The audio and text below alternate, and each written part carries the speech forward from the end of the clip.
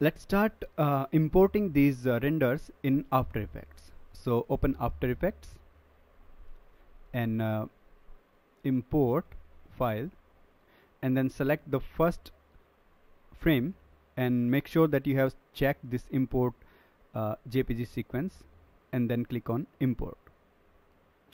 Once you have import, it is important to tell After Effects that this sequence was rendered on 25 frame per second. So set that in the interpret footage main and then 25, because we have rendered this sequence on 25 frame per second. So now click on new composition by dragging it here. As you can see, now we have this sequence in After Effects. So you can run it, go through it, and it looks good. Alright, import that depth map as well. Select the first frame, make sure you have checked this import JPG sequence, click on import, and again correct the frame rate, which is 25. Now we have the main sequence of the images which we are going to use. Now one thing that you might think, like for the camera tracking, why not we just track this sequence by using the animation and track camera? Well, you can do it if your scene is not complex, right? Because from Lumion in high quality settings, you may have some water in it, you may have some grass in it, you may have some trees where the leaves are moving in the wind. So it may not track correctly in After Effects, and I'm talking about the complex scenes. Let's say this scene, this might be tracked easily in direct camera tracking in After Effects, but we are not using that because that's a complex thing. It will take more time to track the scene, and it may not track at all, right? Because of some reflections, because of some water, because of many things. So this is what we are going to know in this tutorial, like how to track easily the scenes from Lumion, and this is the main emphasis. So let's not track this scene directly here. Okay, to track, let's do something which actually makes the tracking simpler for After Effects, right? At least that we can do. So to do that, we need to understand that Lumion has layer systems. You see in the top left corner we have layer 1, 2, 3, 4, 5, and we can add as many layers as we would like. So what we are going to use these layers for? So layers are the these actually works like in Photoshop. You have the layers in Photoshop, you select the layer on which you want to do something, and then do the actions, and those actions will be applied to that layer only, right? So in this scene, if you see, everything that we created is inside the layer 1. If I turn it off, everything just hides away, right? And if I turn it on, everything goes back. So you can, let me show you one example, simple example. So if you have let's say 4th layer selected, now if you click on the number, that layer is selected. Alright, so now we are in 4th layer. So if I create anything here, this object will be created in 4th layer and not in 1st layer. So if I turn off 4th layer, only this object will go away, right? I will turn it on, and I can turn off the 1st layer, and I can work on it like this. See, so this is how layers work in Lumion. So let me turn it on again, and again, if you would like to move some object to one layer to another, that's also very simple. You just have to select that object and when you move the mouse on any layer, you will see this button.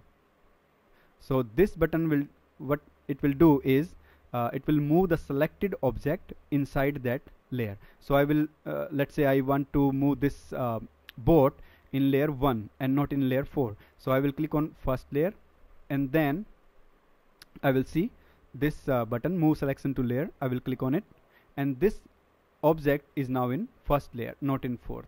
So I can turn off fourth layer, but I will see this object because this object is now in layer 1. If I turn off layer 1, it will also hide. Okay, so this is how we move objects from one layer to another. Let's delete it. Now you know the layer system. Let's use it now. So until now we have one camera animation in our Lumion scene. See, that we created and that we rendered. So let's not change anything and click on layer 4. I have used second and third layer already, but let me show you how we are going to do this. So let's click on layer 4, and now what we are going to do is, now we must know what we are going to do with this. So our ultimate target is to place our compositing, the dancing character, inside this balcony, right? Inside this balcony and outside, wherever we want.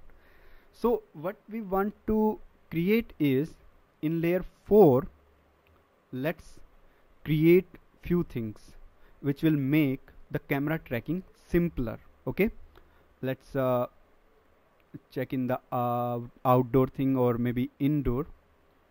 Let's click on there and then select something that goes on the ground well.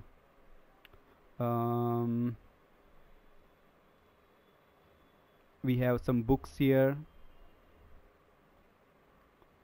You will know in a minute why we are doing this. Just hold on. Let's say this rug. Alright, I click here and I will just put this rug here. Alright, make sure that the level of this rug is same as the floor level. So just click shift and move it downwards, and now it's almost there, right? So we have placed this rug here. Let's put more objects. Let's say this poster. Click on the wall.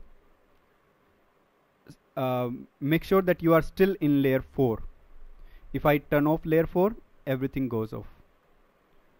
So we are just working in layer 4 and putting some very simple objects, and very simple because these objects will be used to track this scene. Instead of the original scene, we are going to use these things to track, to make the tracking simpler. Alright, so now you have the location where you want to put your composited characters, and the location is marked now. Let's turn off the first layer, and now we only have this simple layer. And if you see in the movie section, we still have that camera animation there, and you see we just have this scene. So guys, this is really a special thing that you just learned. We are not using the actual scene to track the camera, but we are using a different layer with very simple objects to track this scene, right? So let's create more objects like this, and let me do a favor and turn on third layer, where I created everything for you, right? While I created this tutorial, I have created these many things. So our scene is actually this. The camera tracking information should come from this and not that complex scene. Here everything is very simple. Anything is not moving at all, like the leaves, like the water, like the reflections, nothing. It is very simple scene, right? Very simple. And now if you go to the movie, the camera is same, and we have this very simple scene. And again, we don't want to render it in full settings, right? So turn off everything every effect because you don't need it. You just need this scene for the camera tracking purpose. So we have turned off everything and we have only this scene remaining now. Now let's render it out. Okay, click on the render clip. Again, in the image sequence, just select the first only one star because we don't want any quality here. We are not going to show this anywhere. We are just going to use this scene for the camera tracking only. The frame rate must be 25 because main scene is 25. Let's turn off the depth map because we don't need any depth map there. All frames, let's check it, and then click on the full HD button again to render these things, and then render out, and let's say these things as camera. Alright, because we are going to use these this sequence of images to track the camera. So let's name it camera and save it. So this will render out so fast because we don't have any effect on it, and it is rendering with the minimum quality. Right, so let's cancel it out, and I have already rendered this, and let's import that as well in the After Effects. So now if you move down, I have camera sequence here that I have just imported. Again, right click, interpret, main, and fix the frame rate. Now put it in the sequence that you created. Now we have this scene which is very simple to track, and this scene. So if you want to see, we can just turn down opacity a bit because both of these scene will move in the same speed because they both belong to same scene. It's just the layer that we have rendered. Right, you're getting the idea. Alright, so make it full visible, and now we can use the camera track feature, which will simply track it easily actually, and give us a good camera for this scene.